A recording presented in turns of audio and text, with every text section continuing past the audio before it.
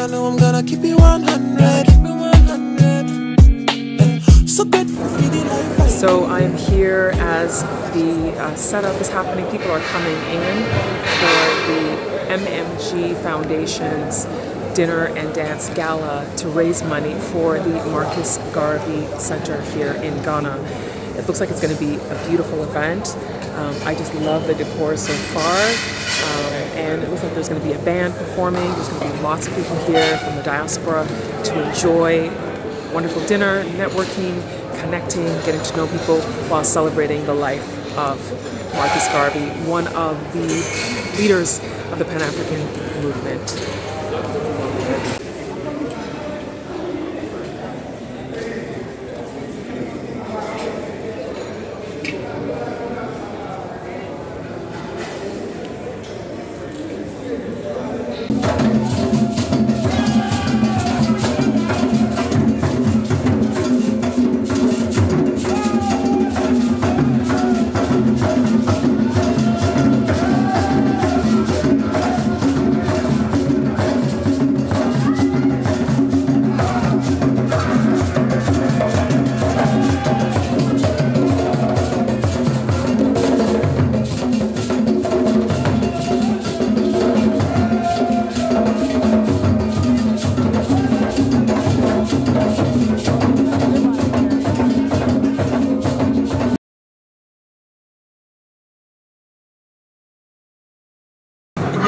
So the camera shy owner right now is going to talk about the product. Sales and marketing. So this is double distilled palm wine. Double distilled palm wine. What makes this different is it goes through a process that qualifies it to be handcrafted. As say Silver Portion would say, their product is 100% agave, etc. We could say also that this is 100% palm wine, and it goes to the traditional process. Yes. It's important that we highlight that it goes to the traditional process. And for people who don't know what the traditional process is, what is the traditional process? Well, so the palm tree is felled, and then the sap is collected over a period of time. Yep. And then we allow this sap to ferment naturally. Yes. So there's no catalyst, there's no yeast, there's no sugar, there's no preservative. It takes about 2 weeks for this to ferment naturally. Mm-hmm. So you know, if this was commercial, we can't wait 2 weeks, we gotta speed it up. Yeah. So it waits 2 weeks, and then it goes through a double distillation process. So it goes one time and then again. So the product is smooth and delicious. So the aftertaste that comes is you still get the palm wine aftertaste with every shot. It is 52%. 52 might scare you, but it will go down easier than 40% of whatever you're drinking. It says 52, you'll be like, oh, it's on the high side. But I bet you, if you take a shot of this, you're like, oh my God, this is really good. Yeah. So I urge you all together. This is the spirit of Ghana right there. The spirit of Ghana. It lives in here. Because this is akpateshi. This is what our ancestors used to drink. This was here before tequila, before vodka, before all of them. This is the original. This is what you should be on. Apio.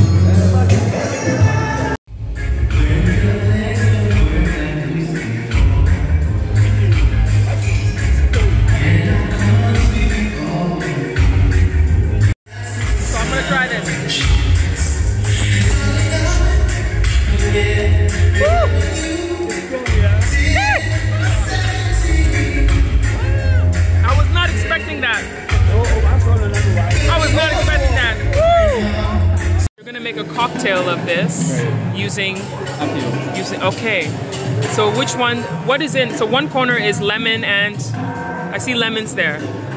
What is that green stuff? Oh, so these are just going to be regular mixed drinks. They're going to be made with with the palm wine. But I need to know which. This looks fruity. Let me try the sex with Apio. Let's try that. Process is, the whole process is important. You had put some red stuff in there. I don't know what it was. It's not everything. Oh, you could just put a little drip. I want to shake everything, you know.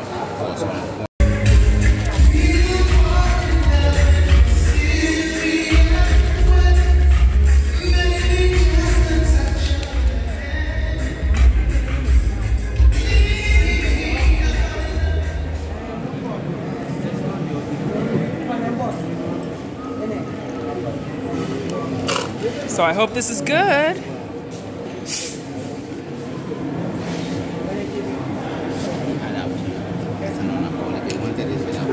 Yes, it's with Apio. It's with this. Yes.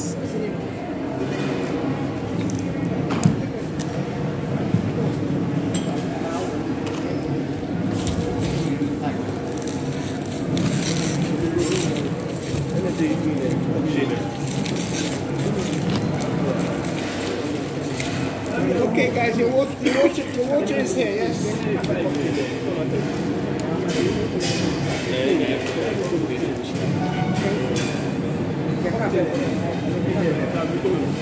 So he's made me a cocktail using the Apio, and let me just pull this out so that it all goes in there. Woo! You all saw me drinking it straight and how I reacted, so let's see how this one is.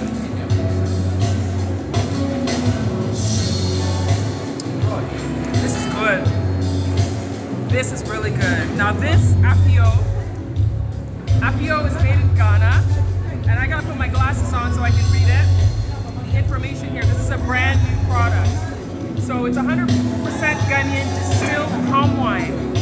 Apio or Apetishi, as it's commonly referred to in Ghana, is now being redefined to meet international standards. Oftentimes this drink doesn't meet international standards because of the way it's processed. So this company has found a way to distill it in a way that it can be sold on the international market, and that's so exciting because people need to taste palm wine outside of Ghana. It is delicious. This one is strong, I'll tell you. It's like drinking vodka. But it's one of the things that Ghanaians are very proud of, and proud to know that this is from this country. So this is really exciting. I've stumbled upon this product at this gala today. I'm shouting because the music is on and they're doing a sound check, and I want to make sure that you hear me in this video. But this is the owner of the company is camera shy, so he didn't come on camera. So I'm going to ask him right now because he's shooting this. Is this available online? Yes? Okay. Find this online. I will put the website in the video and in the description of the video so that if you want to order this, have it sent to you anywhere in the world, you can. If you have a store, a liquor store, and you want to stock Ghanaian product, get this. This is so delicious. Like this drink, fabulous. Fabulous. Made in Ghana. This is like, I just walked in here and I just had to try it, and I'm glad that I did. Thank you so much for watching. As I said, I'll put the description and the website in the video. Thanks for watching, and I'll continue sipping on my drink.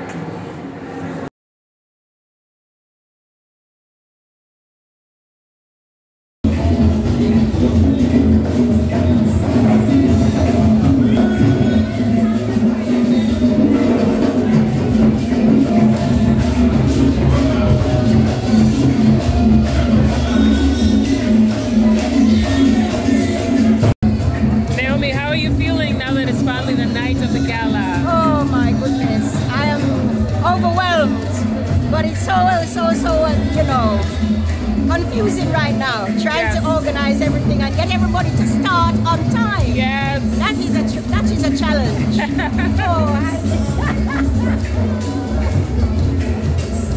see you're coming to dancing.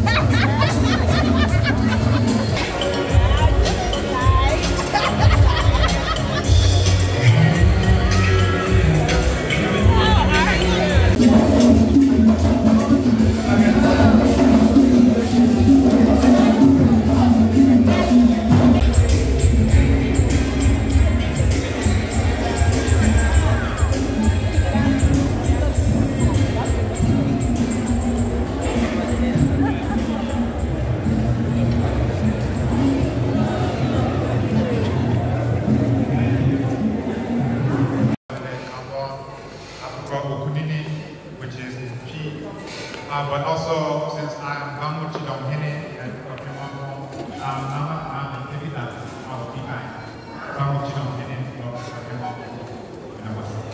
a round of applause for the MMG of Apio.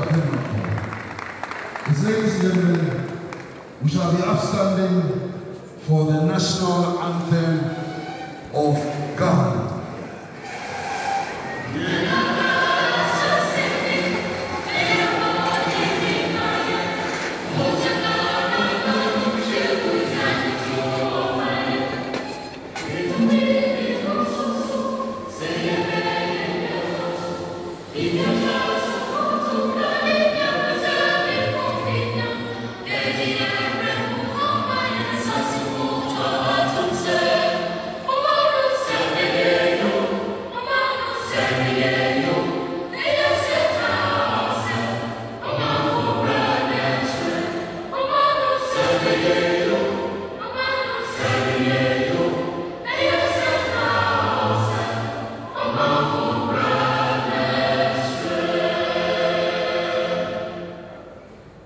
Thank you very much, ladies and gentlemen. Please be seated.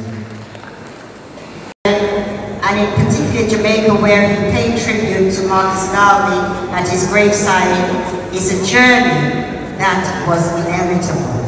It's a journey that our ancestral spirits have been waiting for. And the year of return, 2019 Ghana, has made it possible. They were invited to return and have gracefully accepted the invitation. Our ancestors are here. They have returned. And it is received wholeheartedly. Let us hope that the message resonates throughout the continent of Africa. Our people of the diaspora seeking the warmth of our mother's embrace. Our guiding forces does not lie. Africa is ready to embrace its estranged family. Mother Africa, hug your children of your historically unique group. The children of the historically unique group, hug your mother. Let the love flow, because love without hug has no feelings, no passion, and no relevance. Let us remember Garvey as both a unifier and organizer of the people, our people. These qualities are inextricably linked. Garvey taught us that we desire harmony and unity today more than ever, because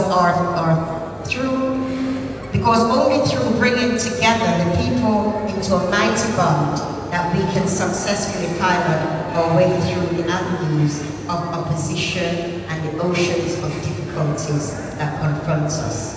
Garvey was the organizer and builder of the largest movement of Africans in history, the Universal Negro Improvement Association, UNIAO, and the millions more who supported it. As a builder of a worldwide movement, he taught us the importance of unity and power, and the earnest and ongoing organizations it requires. Men who are earnest are not afraid of consequences. We have a nice time today. But on this occasion of Marcus Day, I suppose it's only fair to say that yes, we know what Marcus Garvey stood for in this Pan-Africanism movement. And we are all conscious of what we need to be aware of and to do to honor his name. So we are not just gathered here, but we are gathered here to remember all the good work, all the Pan-Africanism leadership that gave us. And to remember that, especially in this year, 2019, the year of return, the year when it's not only about us returning to the motherland, but us returning to our core values. The things that the black man stood for, the things that the black community has always been agitating for, our core values, values that we have for us and mankind as a whole. I suppose it's only fair to say that in the year of return, Ghana is very much welcome. Everyone of you who would have come here for the first time, even if you are here all these days, to say how very glad we are to have your company, to have you among us. And that's everything, and I want to say everything is being done to make sure that you make yourself as comfortable as possible. And I suppose it's only fair to say that beginning next week, Wednesday for fact, I want to make this an official announcement that we begin calling one after another those who have submitted their names for citizenship to come over. That's the start.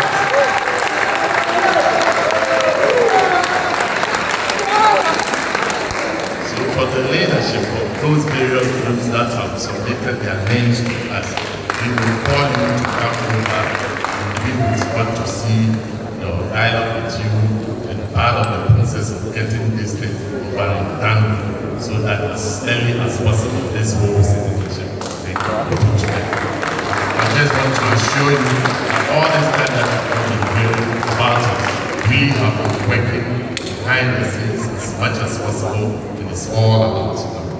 So please let us believe and hope that this is going to come through very soon. I think some things must have been said in my absence because I've joined you late. I wouldn't want to say too much. And I just say I'm glad I'm here with you. Thank you.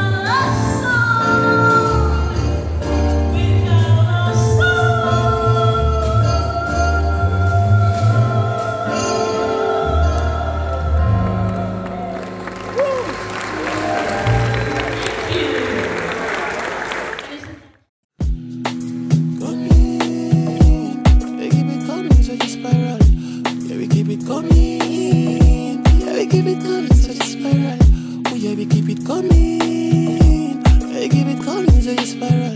And I know I'm gonna keep it 100.